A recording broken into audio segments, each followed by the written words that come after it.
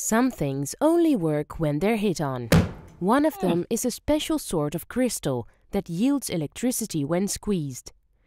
These piezoelectric crystals can be found in lighters for kitchen stoves, in machinery for baby ultrasounds, and in sonars used by ships to measure water depth.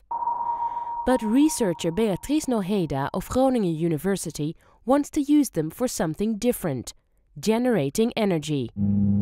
For example, you could use piezo crystals in a dance floor, which will generate electricity while you dance. Not enough to light a whole city, but you could certainly power the dance floor lights.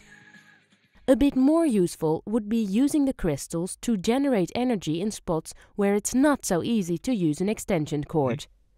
Within a car tire, for example, where a tiny sensor measures the air pressure. Using a piezoelectric crystal, you could use the tire's vibrations to power this sensor. Or maybe you could use piezo crystals to power a pacemaker, making use of the thumping of the heart itself. However, there is one problem. The best available piezo crystals contain lead, which is poisonous and ecologically harmful. So, Beatriz Noheda wants to find piezo crystals without lead, which are just as good or better than the lead-containing ones. So why does a crystal generate electricity when squeezed? The crystal itself is built out of positive and negative atoms.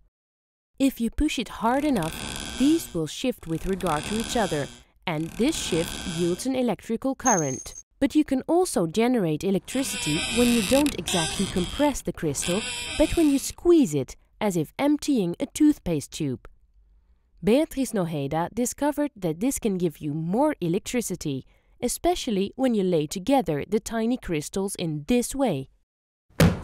So now she's dreaming of using that idea to develop a better piezo energy source without the lead.